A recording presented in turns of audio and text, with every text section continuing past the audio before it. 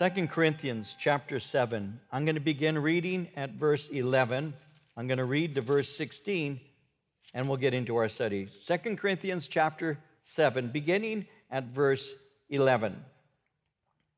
Paul writes, "For observe this very thing, that you sorrowed in a godly manner, what diligence it produced in you, what clearing of yourselves, what indignation, what fear, what vehement desire, what zeal, what vindication. In all things you proved yourselves to be clear in this matter. Therefore, although I wrote to you, I did not do it for the sake of him who had done the wrong, nor for the sake of him who suffered wrong, but that our care for you in the sight of God might appear to you. Therefore, we have been comforted in your comfort, and we rejoiced exceedingly more for the joy of Titus, because his spirit has been refreshed by you all. For if in anything I have boasted to him about you, I'm not ashamed. But as we spoke all things to you in truth, even so our boasting to Titus was found true, and his affections are greater for you as he remembers the obedience of you all, how with fear and trembling you received him. Therefore, I rejoice that I have confidence in you in everything." Now, I'm going to need to give to you a bit of a backdrop to develop the context in order for us all to understand what Paul is referring to as we go through these verses in front of us. Now, Paul has just responded to and commented on their response to his earlier letter that he had written to the church concerning something called church discipline. To give you a context, let me remind you that there was a serious situation in the church there in Corinth that needed his intervention. In 1 Corinthians, in chapter 5, verse 1, it says, "It is actually reported that there is sexual immorality among you, and of a kind that even pagans do not tolerate. A man is sleeping with his father's wife." So there was a man, a member of the church of Corinth, a man who was a professing Christian, a professing believer in Jesus Christ, who was committing a terrible sin, and the church had not responded to the sin. They actually had allowed it to continue. So Paul was making it very clear that this sin was so bad that it was considered evil even by the Jews as well as the Gentiles. You see, under Jewish law, such a thing was recognized as the sin of incest. This man was having relations with his father's wife, not his mother, but his father's wife. But that was still considered to be incest. In the Old Testament book of Leviticus, in chapter 18, verse 8, we are commanded, "Do not have sexual relations with your father's wife. That would dishonor your father." So the Jews recognized that as a grave sin. Now, when you consider Corinth, Corinth was renowned, it was famous for its sexual immorality. As a matter of fact, if somebody wanted to insult somebody else during that day, they would say, "You are a Corinthian," because the Corinthians were known as immoral people. They were the worst of the worst. Keep that in mind, because as sinful as the Corinthian culture was, they saw this sin of incest, they saw this as totally wrong. Now, there was a Greek dramatist, his name was Sophocles, and he had a play that he authored in 429 BC. It's called Oedipus Rex, and it was a tragedy that condemned incestuous relationships. And that shows you how deeply within the Greek culture incest was regarded in this capacity. You see, what makes this especially interesting and revealing is that the Greek culture was more than permissive. They considered sexual appetite as normal, and and your sexual appetite should be satisfied whenever you wanted. They believed in a very casual approach to sexual intimacy. As a matter of fact, in the first letter that Paul wrote to Corinth, in 1 Corinthians chapter 6, verse 13, he mentioned a saying that was well known amongst the Greeks, where they would say, well, food for the stomach and stomach for food. If you're hungry, you eat. If you have a sexual desire, you satisfy it. That's the way they thought. So they were very, very permissive. They were a sexually permissive people. Greek culture actually permitted homosexuality. They actually had as their highest form of love what is called man-boy love. That might be interesting to you, but it's the truth. There's one author who wrote the most common form of same-sex relationships in Greek culture was boy love. Sex was a part of their worship.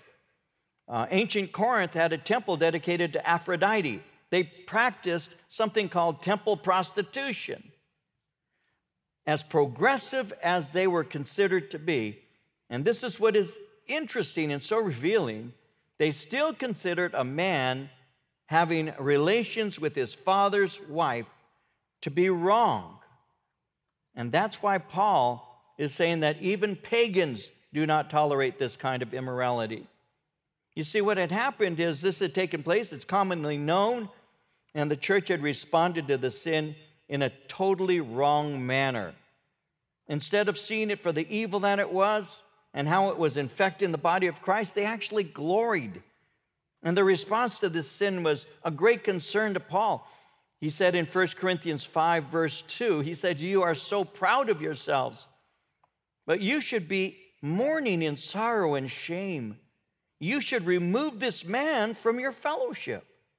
See, Paul had to correct them because they didn't respond with sorrow and repentance. He instructed them to enact what is called church discipline on this young man. He told them, remove the young man from the church. Well, today, some might ask, why did they not just leave him in the fellowship instead of removing him? Someone would say, well, how can he be reached and cared for if he's not there in church? Well, if they allow him to remain in church, it gives the impression that God is less than holy and compromise is acceptable. Paul said by allowing him to remain, well, that caused sin to be acceptable. The result would be moral indifference, and the moral indifference will infect the entire church. In 1 Corinthians chapter 5, verse 6, he said it like this. He said, your glorying is not good. Then he asked the question, do you not know that a little leaven leavens the whole lump? It's going to infect the whole church. If you don't act properly and deal with this, you need to remove this young man from your midst. It's going to infect the entire church. It's going to appear that God is okay with incest, with sexual sin, and it's like a little leaven. It only takes a small amount to infect an entire lump of dough. Now, somebody says, well, what does that really matter? Why is that so important? Well, because the Bible makes it very clear that sexual intimacy is reserved for marriage. And Jesus intends his bride, the church, to be pure as well as spotless. In the book of Titus, in chapter 2, verse 14, Paul said Jesus gave himself for us that he might redeem us from every lawless deed and purify for himself his own special people zealous for good work. They needed to be reminded that God doesn't condone evil. The body of Christ is to be pure, and sin that is allowed to fester in a church produces an impure church. And we need to remember that God did not design the church to live in an impure manner. When you read the writings of the Apostle Peter, he said in 1 Peter chapter 1, verses 15 and 16, but as he which has called you is holy, so be holy in all manner of conversation or lifestyle, because it is written, be holy, for I am holy. Sexual sin is not to be ignored in church, nor is it ever approved of. The body of Christ is to love one another, not sexually violate one another. In 1 Thessalonians chapter 4, verses 3 through 5, Paul said, it is God's will that you should be sanctified, that you should avoid sexual immorality, that each of you should learn to control his own body in a way that is holy and honorable, not in passionate lust like the heathen who do not know God. And so he gave a word of authority on this. He said, disfellowship him. 1 Corinthians 5:13, put away from yourselves that wicked person, is how he put it. And so what happens? Well, the church responded and enacted church discipline. They disfellowshipped the sinning member. They obeyed Paul's command on the subject. They brought discipline on the young man. The blessed result was that this young man actually had repented. But in their zeal, they had forgotten one essential thing, the purpose of church discipline. They had failed to restore him. They failed to reinstate him in fellowship. You see, when somebody is dealt with in this fashion, and they evidence, and you're going to see this in a moment, and they evidence the fruit of repentance, then you restore them, because they're to be reconciled and restored. And that's what they had forgotten to do at first. They had failed to restore him. They failed to bring him back into church fellowship. The Bible in Matthew, Jesus said this in Matthew 18, verse 15, reads, if your brother shall trespass against you, and you go and tell him his fault between you and him alone, he says, if he shall hear you, you gained your brother. So he should be restored. Because he's reconciled, he should be restored. And so Paul had to, in the first portion of this letter in chapter 2 of 2 Corinthians, Paul had needed to write and instruct them to restore this young man to fellowship, because the guy had repented and was to be restored. The sorrow was necessary for healing. And that's what we were looking at in verses 8 through 10 in 2 Corinthians chapter 7, which is leading to the verses we'll be looking at in just a moment. You see, Paul had given this command, he had given this order, and it had caused some of them a bit of grief. And Paul had said, I'm not sorry that you have grief. It hurts me to produce that in you, but I love you enough to tell you the truth. I don't enjoy causing you pain, but correction is necessary, because in bringing this correction in a church, it produces purity. And that's how the Lord brings his children into spiritual maturity. In Hebrews 12, verse 11, it reads, now, no chastening for the present seems to be joyous, but grievous. Nevertheless, afterward, it yields the peaceable fruit of righteousness unto them which are exercised thereby. And so Paul was speaking about this, what had taken place, and we had looked at this together in verses 8, 9, and 10 last time we were with one another. And now we move into verse 11, where Paul continues, and he begins by saying in verse 11, observe this very thing, that you sorrowed in a godly manner, what diligence it produced in you, what clearing of yourselves, what indignation, what fear, what vehement desire, what zeal, what vindication. In all things you proved yourselves to be clear in this matter. And so he begins to speak concerning this, and he said, you sorrowed in a godly manner. So this is what we're going to be looking at, the fruit of obedience, because it's very encouraging. Notice again, they sorrowed after a godly manner. Now, what does that mean? Well, that was evidenced by their prompt reaction to Paul's letter. They righted the wrong. But as he's speaking now, he's going to give us insight into the fruit of repentance. What is the fruit of true godly sorrow? Remember with me, as we were looking at repentance, this is something very important, because every person in this room and those of you who are listening to this need to remember this. We all need to remember, as we were sharing just last week, repentance is not regret and it's not remorse. Repentance is a change of mind. Somebody can do something that's wrong and feel badly about it and maybe change for a moment, but they come right back to it because they weren't repentant. They were regretting. They felt sorry. They hurt somebody. They did something wrong. They got caught, whatever the case may be. Repentance is not regret, and repentance is not simple remorse. It is something deeper than that. And you can see the fruit of repentance, and that's what Paul is speaking about here when he begins to describe how that appears. You see, they have sorrowed, he says, after a godly manner. You reacted quickly to my letter. You dealt with the situation. But there are other things that he wants to point out right now, and he begins to describe it. So he's giving us insight into the fruit of repentance. This is the fruit of true godly sorrow. And he says, what diligence? He begins by saying, what diligence? The word diligence is immediate and earnest response to his command. Instead of indifference, in other words, you moved quickly to deal with sin. You see, there are people today who will say, well, let's give him a little time. Let's give her a little time. We don't want to be too quick. But no, they moved immediately. They moved with a diligence. They weren't indifferent to it. They obeyed the order and did the right thing. And that's why he says they were diligent. He says, what clearing of yourselves. It's interesting, the word clearing. When he says, clearing of yourselves, the word clearing is a Greek word, the word that we get the word apology from, or apologia is a Greek word. It's a root word for the word apologetics. The clearing is speaking of clearing yourselves of any blame. You're clearing yourselves of any more guilt by acting promptly. So there was a diligence that led to a clearing of yourself. And then he speaks of indignation. What indignation?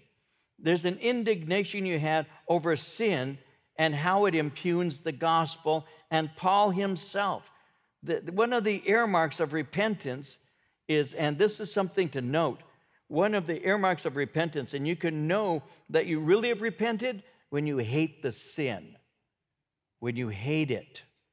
There are people who have sins that they keep like pets, like it's one of their favorite things. Well, I've given God everything else except for this. I feel bad because sometimes I allow it to control me, but they never really hate it. You have to hate it. And one of the earmarks of repentance is hatred for sin and what it has resulted in. Repentance helps you to see sin for what it is. Repentance helps you to see that sin is evil. It helps you to see that.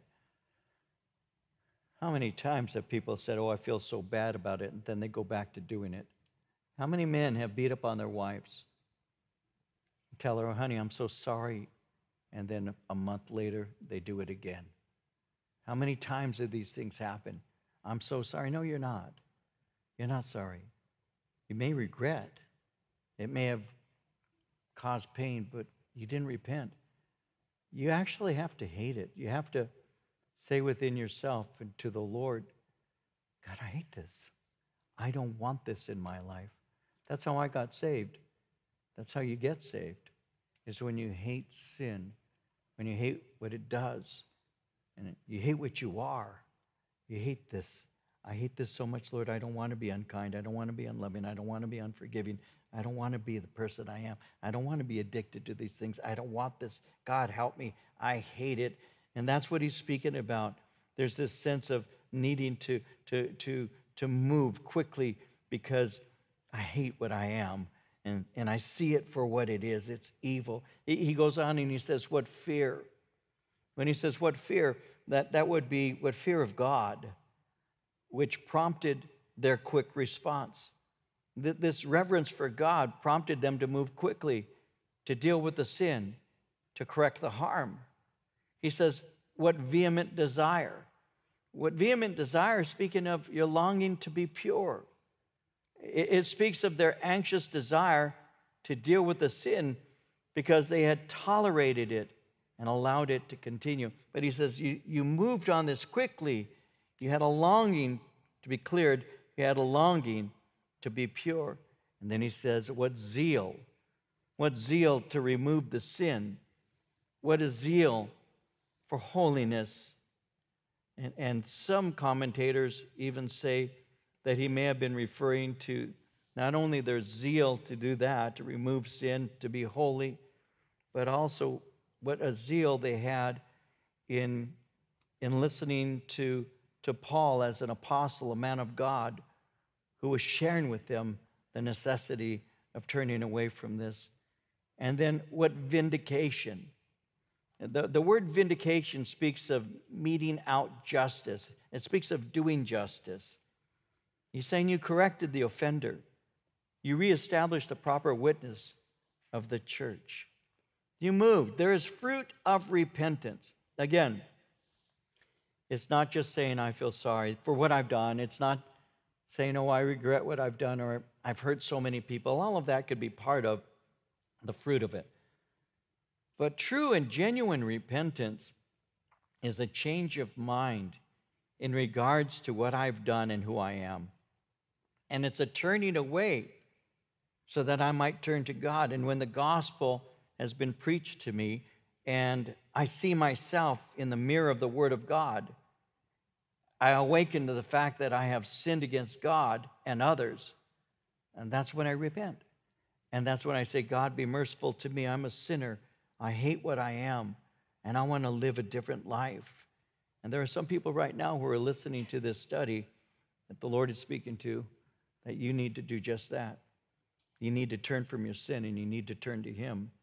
And you need to hate what you have been in order that He can make you brand new.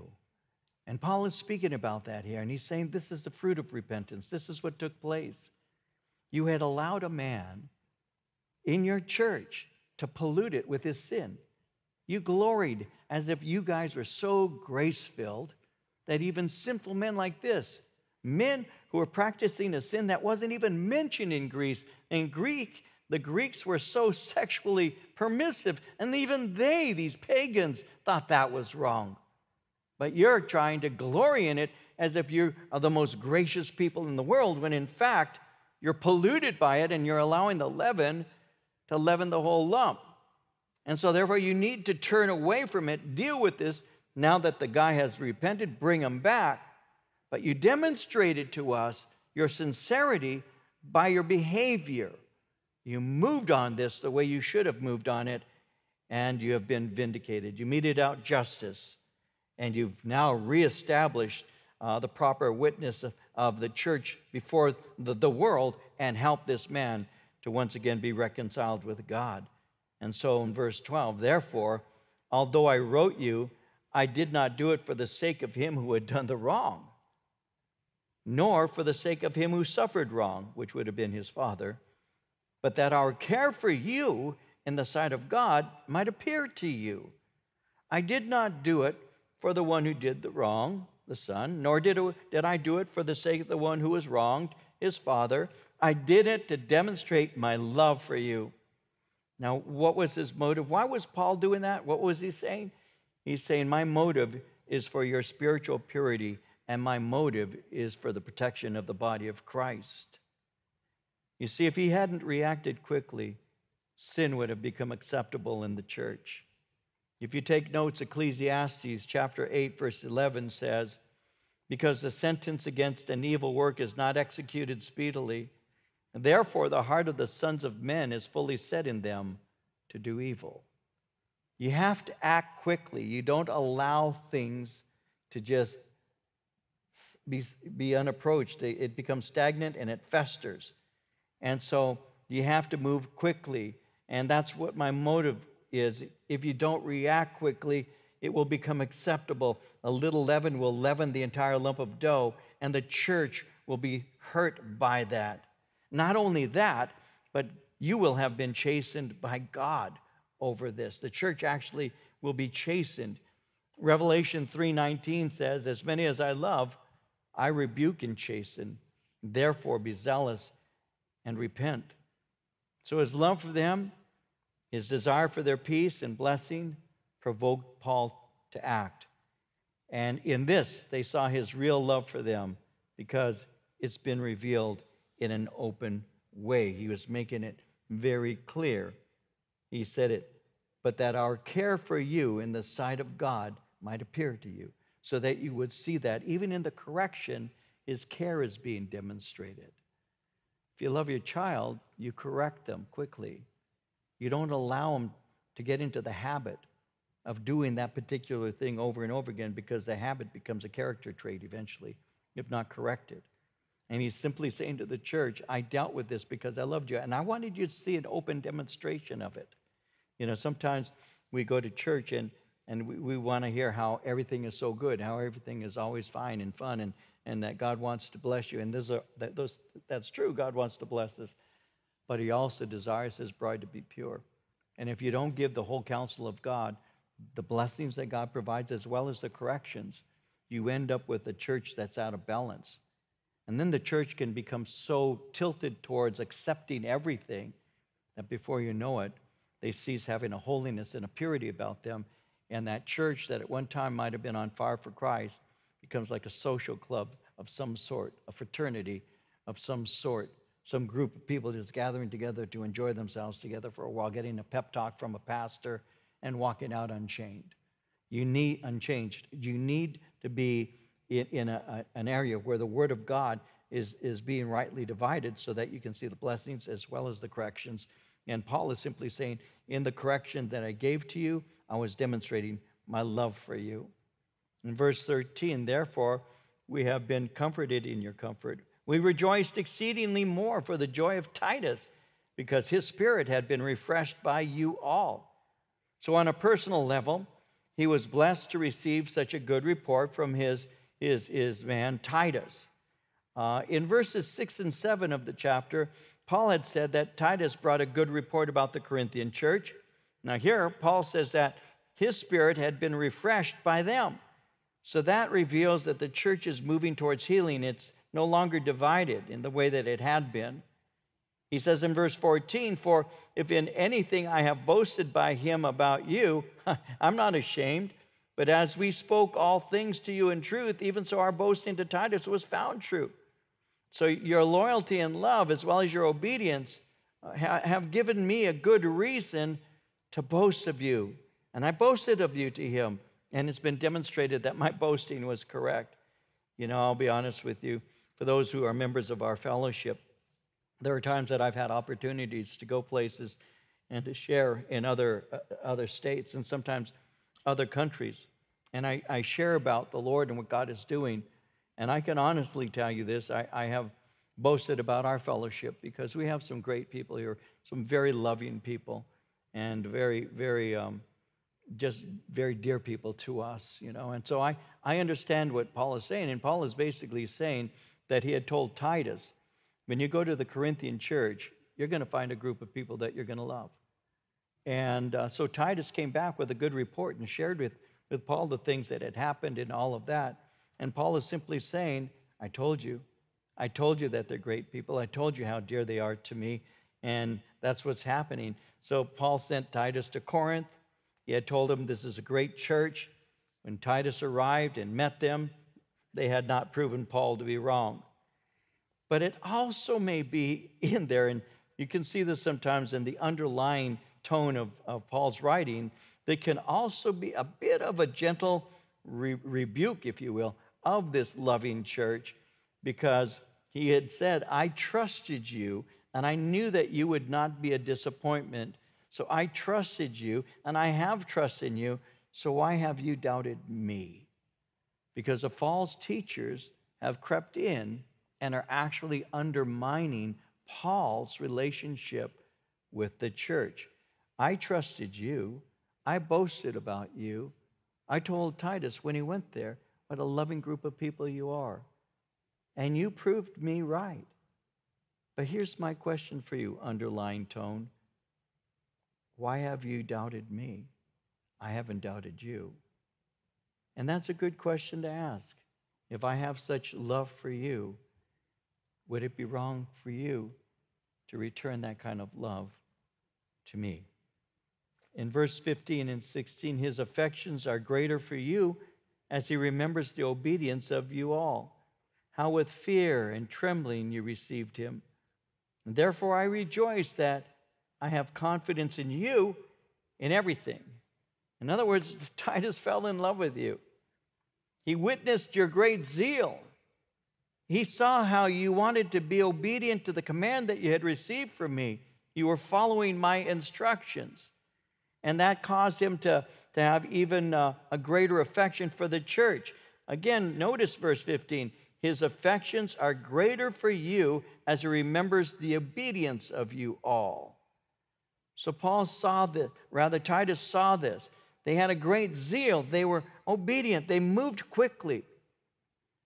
There's a fear that many people have today that if they do what they're told by their pastor or the leadership as they're instructed out of Scripture, that they somehow are going to be less of a Christian, perhaps even taken advantage of. And let's face it, in many churches, and you can see them on television sometimes, they're well known, there is an advantage that can be taken of people. And I don't believe that you should ever take your will and slavishly hand it to somebody else.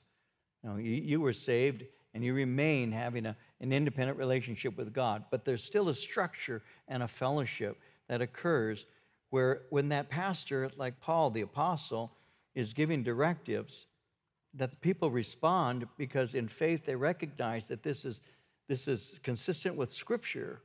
It's a proper thing to do, and that demonstrates an obedience and an understanding of spiritual authority. And Paul is making mention of that because he said it again. His affections are greater for you as he remembers the obedience of you all, how with fear and trembling you received him. Therefore I rejoice that I have confidence in you in everything. So Titus fell in love with them. He saw their zeal to obey the Lord and their love and appreciation for Paul and their willingness to follow his instructions, knowing that they were proper. In the book of Hebrews, in chapter 13, verse 17, the writer writes, obey your leaders, submit to their authority. They keep watch over you as men who must give an account. Obey them, so that their work will be a joy, not a burden, for that would be of no advantage to you. Those are strong words. They're strong words. And the words really that remind me that I give an account for the church, the way the church operates. I will give an account for you, members of this fellowship. How did I teach you? How did I treat you? What were our expectations? Were we obedient to the things of God together? I have to give an account. And that's why he said, obey them so that their work will be a joy, not a burden. That would be of no advantage to you. Well, they had received him with fear, the scripture says, and trembling. They had great respect for the gospel as well as the messengers of the gospel. And Paul's blessed. He's blessed how they showed respect to Titus as a man of God, an emissary of the kingdom of God. And I want you to see this. They were filled with respect for the man who represented the kingdom. They greatly valued their salvation, and they respected God's ambassadors. And they showed him proper honor and respect. They received him with fear and trembling. They didn't engage in foolish or disrespectful jesting with him. You know, and I was in the Army many years ago now. I was stationed in the South, in North Carolina. A friend of mine invited me to a church event that they were having on a weekend. I still remember going. And as I went to this church event, and I must say this quickly, I was a Christian at that time of probably less than a year, for sure less than a year. Probably 6 months to 8 months old in Christ. I was a new believer. A new believer. I was 20 years old, not yet 21. And I was invited to go to this particular church. And I went to the church, and they were having some kind of carnival. And as we were walking through this small church grounds, they had what is called a dunk tank. You guys know what a dunk tank is, right? They had a dunk tank, you know, where they had a tank of water. They had like a little cage around it. They had an opening just in front of an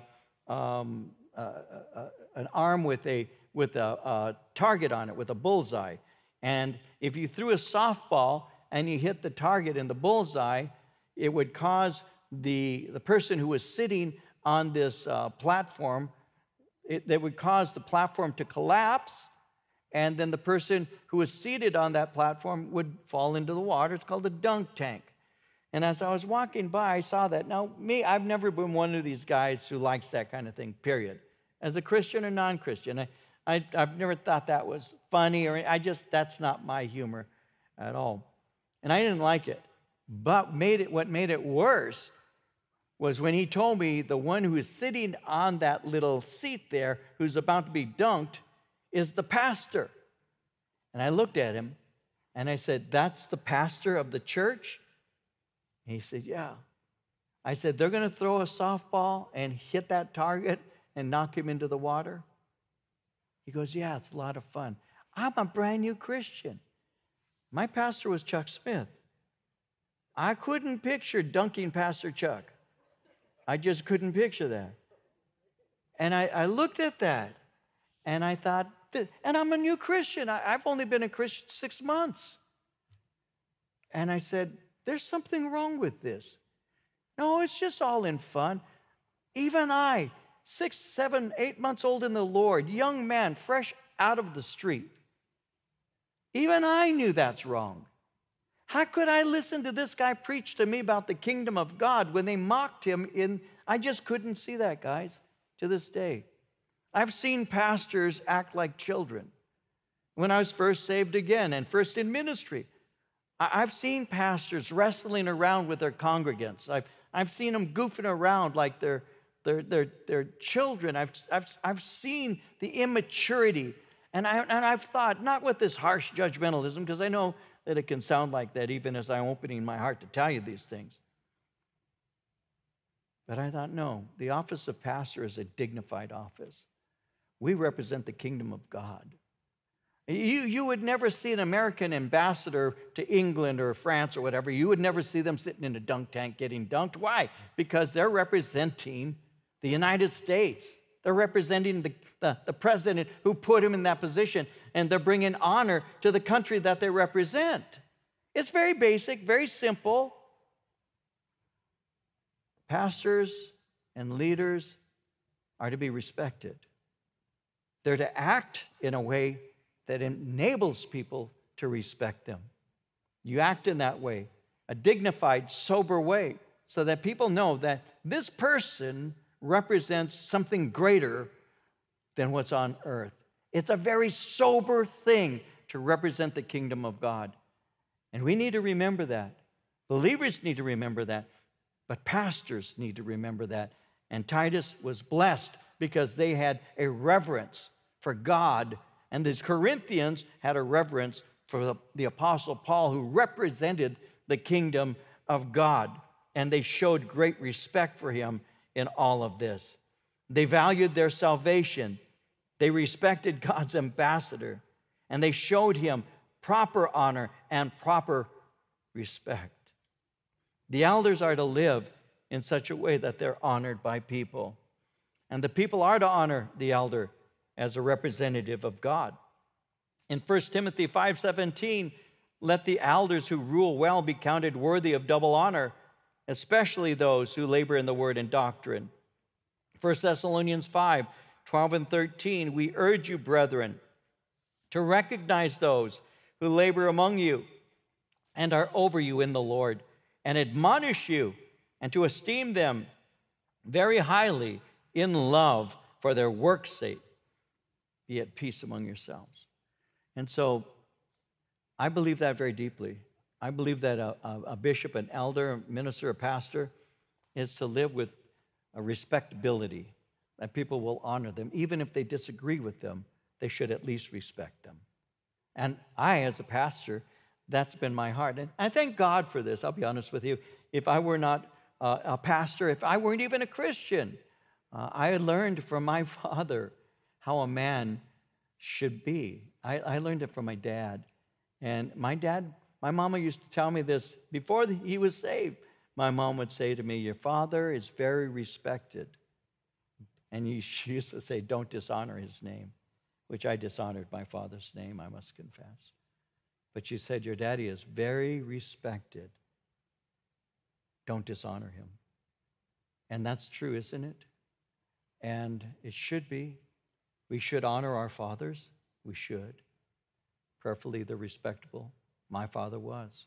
So my dad was not a man, from the earliest of my recollection, was not a man that goofed around, played around, and was not respected. He wasn't a big man. He was a small man.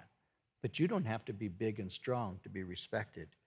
You just need character, sobriety. My father had that. Thank God he influenced me in that direction. I've had people think I'm too sober-minded. I don't know how you can be too sober-minded. The kingdom of God is of that import. People's souls really matter. And people don't come to the church for entertainment. I would hope they don't. And they don't come to our church so that I can tell them stories of my victories or how important I am in this world. They come to hear about Jesus Christ and how they can live for him. And they look to people like me and staff members, even if it's an unwelcome way that they view you. Some don't want to be regarded that way on staff or whatever. They don't want to be. But I have to tell you, today, especially today, there needs to be people who are models of sobriety and love for Christ. And wherever you guys go, including you who are listening right now, once you say, I go to this fellowship, you become a representative of Calvary Chapel, Chino Valley, regardless of whether you like that or not. You are the evidence of the work of the ministry here. Everywhere you go, people will notice. Our music minister, Jared, has mentioned how he's gone places before in the early days, and people who are in the store will actually walk up and say, I go to the church, I see you up there leading worship. Sometimes they'll even look in your cart as you're going through the aisle in the groceries. We've had that happen, where they want to see what kind of wine my wife gets drunk on.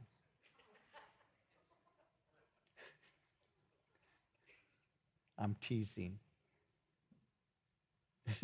If you were here, you'd be laughing with me. I'm watching her. She's squirming here right now. I gave you away, didn't I, you little drunk you?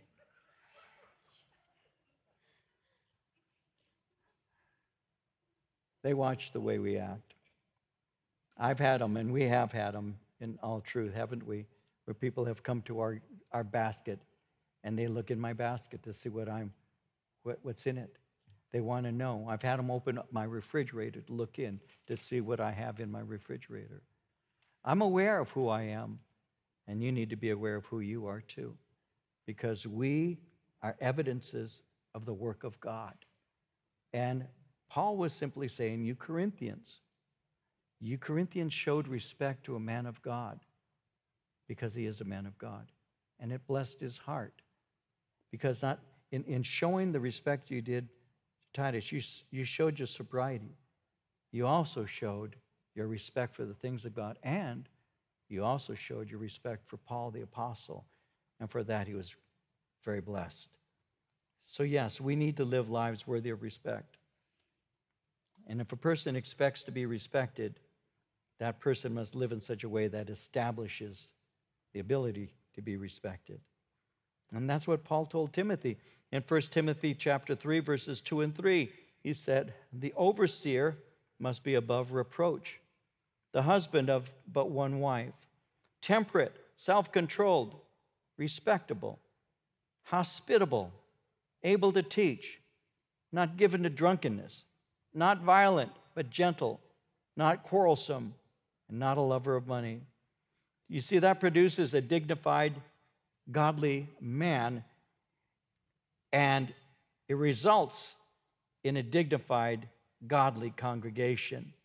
It's been said, like pastor, like sheep, because the sheep become like the shepherd.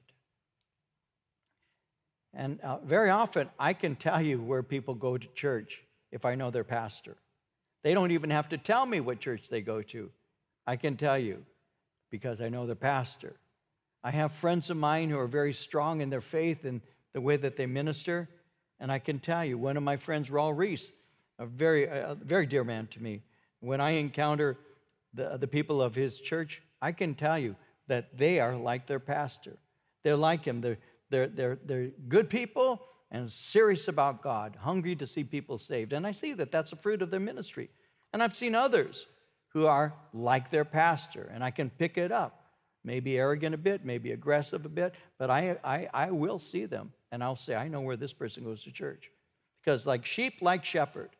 And so it's really important for us to understand that. So if you want to be respected, you need to be respectable. You need to live a life of sobriety, not to say you don't laugh because you just saw me messing around with my wife.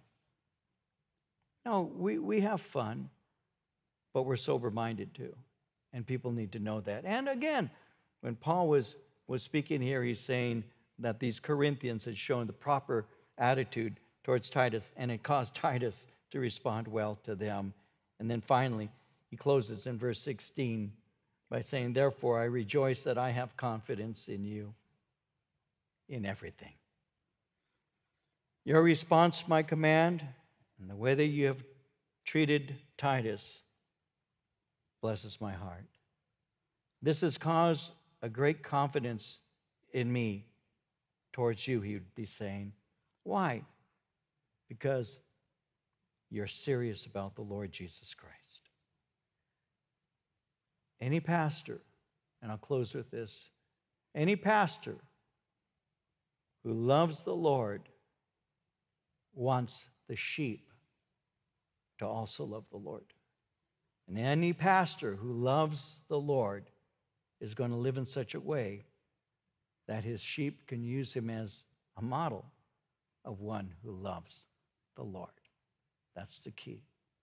You need to remember who you are, and you need to remember who you represent, because you represent the kingdom of God. You represent Jesus himself. And that should sober up anybody. Again, we still laugh, we enjoy ourselves, we tease amongst ourselves. Life is filled with blessings and joy, but we're sober-minded because we know what our purpose is. We have been created to worship God, to honor him, and to encourage others to do the same. And we do that through the way that we live. The things that are most important to me are the things you're going to hear coming out of my mouth, because out of the abundance of my heart, I will speak. And you will get to know what matters to me by just listening to me for a while. You will see that. The same is true for you. All I need to do is converse with you for a while, and I will know what matters to you. I will know, because it'll come out of your mouth, and eventually I'll see where your heart really is, as you will see where mine really is. And in the case with Titus, Paul was blessed because he said, I boasted about you to Titus, and he came back in love with you because you showed the love for God that you have and your love for me. You responded quickly to the things I told you you needed to do, and that establishes you in the sight of Titus, and it refreshes my heart in you because you're serious about those things that bring honor to God. And again, that's what every pastor would like to be able to say. Let's pray. Father, we would ask in Jesus' name that you would help us, Lord, as we go through these passages to see some of the things that you say, to see how they would apply to our lives as we daily live for you in a world that is fallen. And I ask, Lord, in Jesus' name, that you would just use this study to refresh us. May we have a sober mind, a sober heart, and may we live for Christ. And Lord, may we truly, those of us who have come to know Jesus, may we truly have a heart of repentance. And may that repentance be demonstrated by the things that we do and the way that we speak. May it be evidenced, Lord. May we have this zeal. May we have a desire to respond quickly to the things that your word teaches us so that we could live in a way that brings pleasure and honor to you. And Lord, I lift up to you right now those who need to repent, those who are going through tough times right now, rejecting you perhaps, or have never received you. And I ask, Lord, that even now that you might speak to their hearts. And as our eyes are closed, our heads are bowed, you may need to get right with God right now. And if you do, you can say, God, be merciful to me. I'm a sinner. Forgive me. Lord, I need you. I'm drifting away from you. Or, Lord, I've never even come to you. And you may be right now trusting in a religion or trusting in the fact that you watch programs like this. Now that's making you a Christian, and it's not. Because if you were to stand before the Lord right now and he were to ask you, why should I allow you into my kingdom? You might say, because I watched TV, or because I tried hard, or I wanted to be good, and none of that's enough.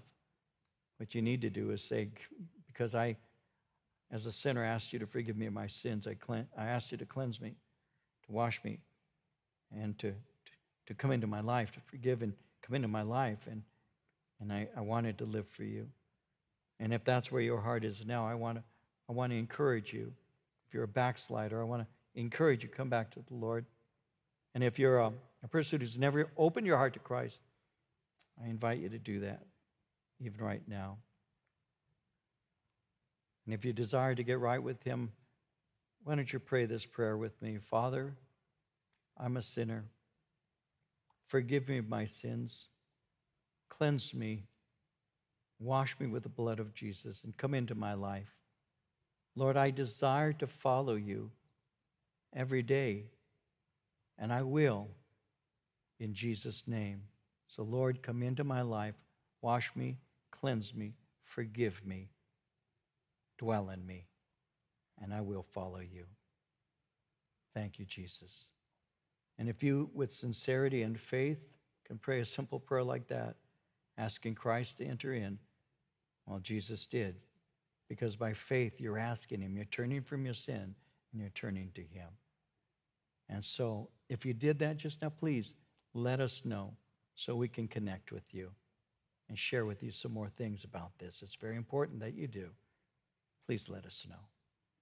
And now let's close by saying, Father, in Jesus' name, I ask that you'd work in us. And once again, I ask, Lord, that you would open the doors of the churches so that we can congregate once again. Be with those who have lost loved ones. Lord, be with us so that we might live with hope and peace. And we give you thanks in Jesus' name. Amen.